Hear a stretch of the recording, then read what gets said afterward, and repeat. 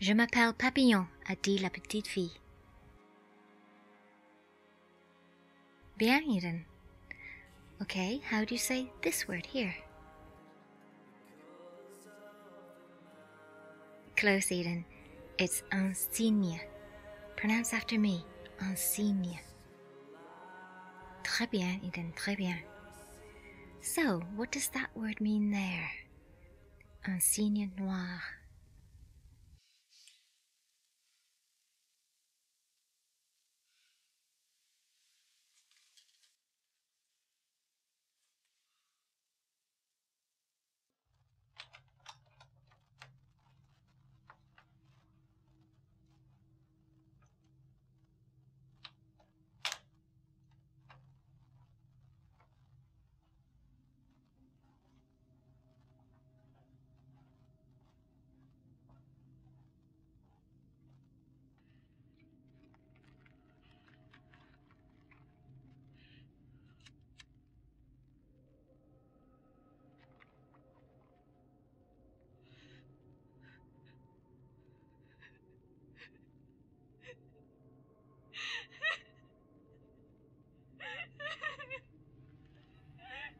See, now you'd think here, being surrounded by such a concentrated form of death would be uncomfortable, scary, downright terrifying. It's not. It's kind of beautiful, poetic and that sort of shit. I, for one, at least find that bit of comfort in knowing that people are feeling just as terrible as I am. April 26th, 2060. You don't have to stay. Your mum's in pretty good hands here. Yeah, I know. I kind of want to. I understand. It's been a tough day for the both of you today. November the 21st, 2015.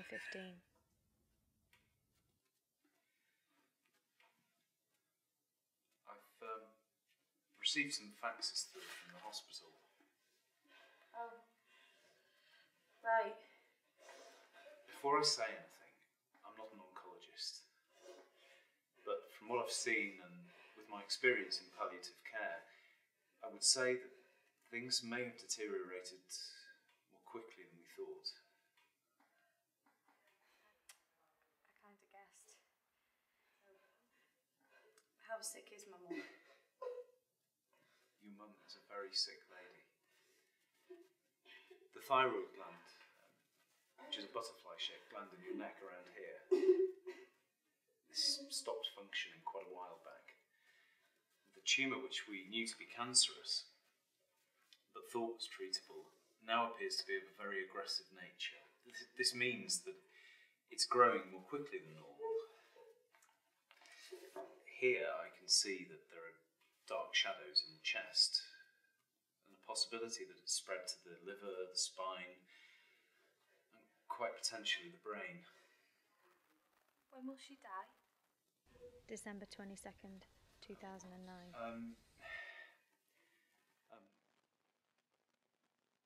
Well,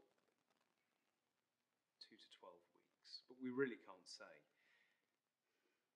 Hopefully, after the meeting with Dr. Dunlop tomorrow, we'll be able to give you and your mum a full prognosis.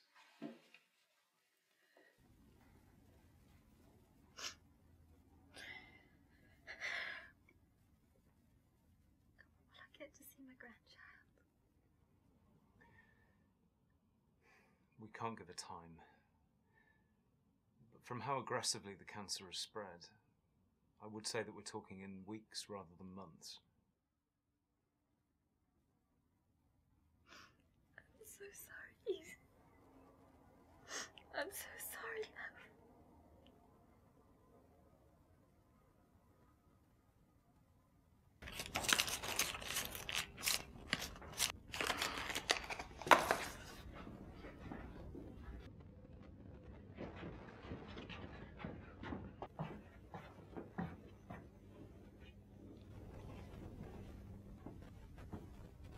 Your phone? Yeah. I think for today it might be best if you stay. Look, this might be what you do for a living, but You can just glide on to the next bed and tell the next one that they're going to snuff it. But that woman, she's my mum. She's my world. She was my world.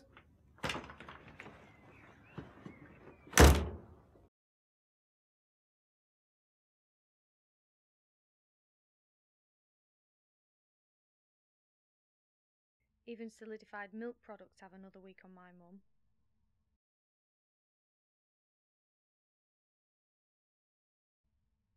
Fucking old people.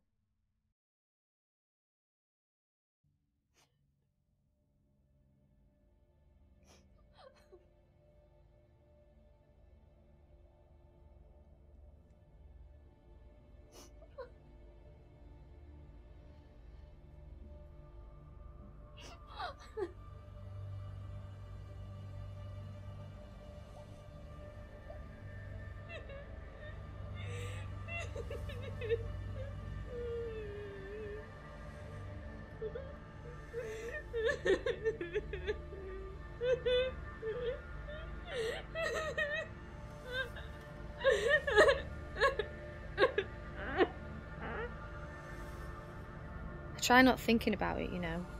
Start forcing weird shit in my head that don't mean anything at all. Like staring at the carpet and thinking, it's really good they don't have a hard floor, it's just like being at home. All this while some twat is letting your mum know that she hasn't got long left to live. Then you start thinking that perhaps if you saw those signs we wouldn't be doing this right now. She's just getting old, you say, and start making excuses for every other crappy problem that just seems a nuisance.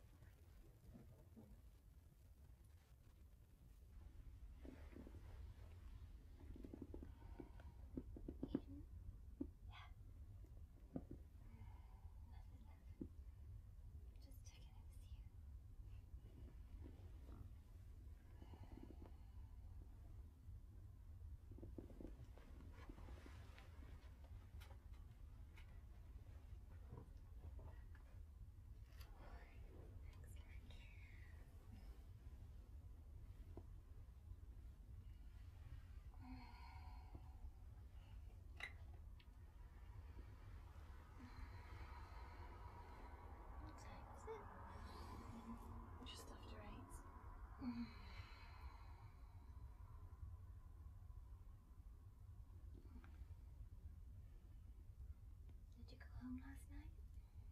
Yeah. How's the budgies? Oh, the budgies. Yeah, they're cool.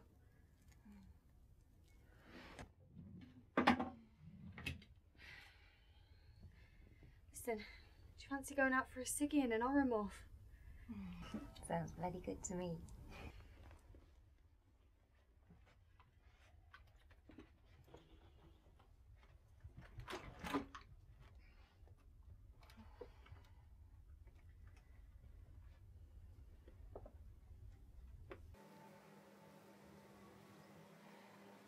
It'll be good when we know everything. What do you mean? From the meeting, you know. Find out what's wrong and we can start my treatment.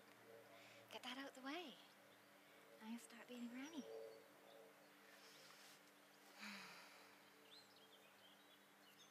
God, you know, I completely forgot what I was saying. Think I'm going funny in the head. Your hair looks really nice today, love. Thanks, Mum.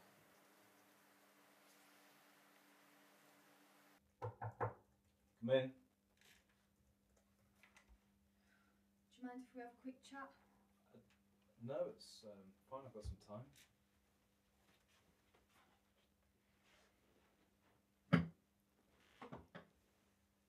You remember yesterday when you spoke to me and my mum about a prognosis? Well, she doesn't remember any of it. It's like she's just jumped back in time to before that meeting even happened. But my mum, she's only got a few weeks left, and I can't be doing this every day. No, I understand. What do you feel, Patricia, your mum remembers about our conversation yesterday? Oh, don't do that. You don't... She's telling me all these things. She's talking about being a granny and her treatment and cooking Christmas dinner. And I've got this fucking thing, this baby inside me, and the only person that really loves it is her. If you feel it's too difficult, you know, you don't exactly have to be in the room when No, we tell you. I have to.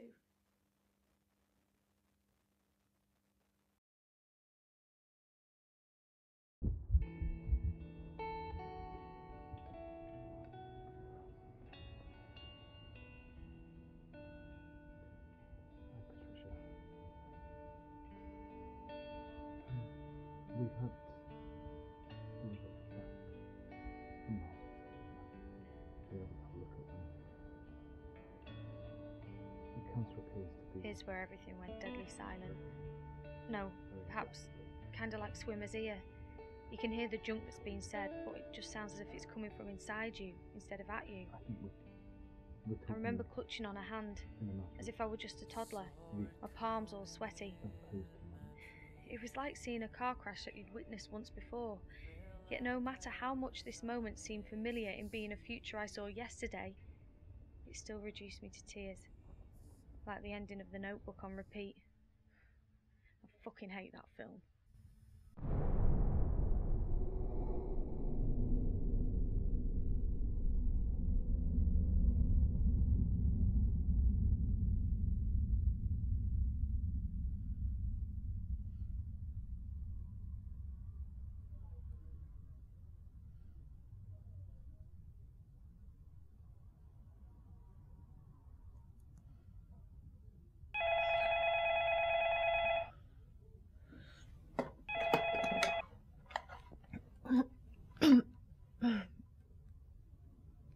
What?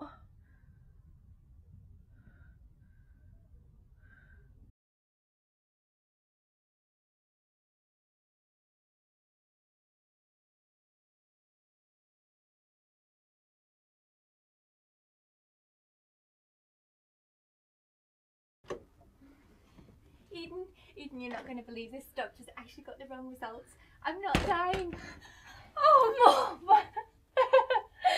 Oh!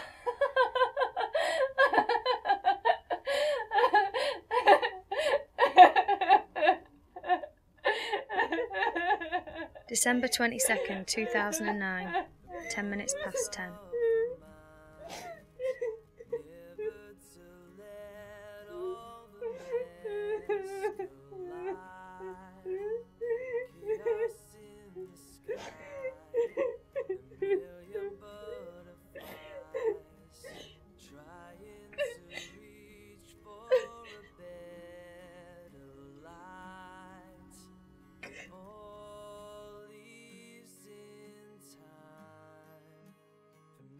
Just close your eyes.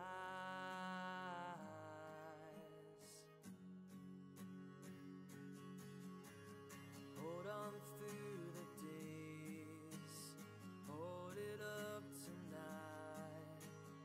Listen to what makes you laugh, not cry.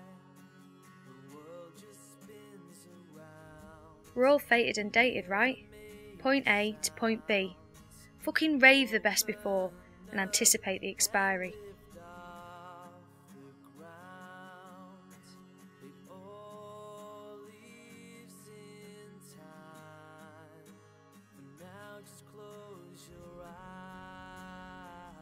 It's often sooner than you think.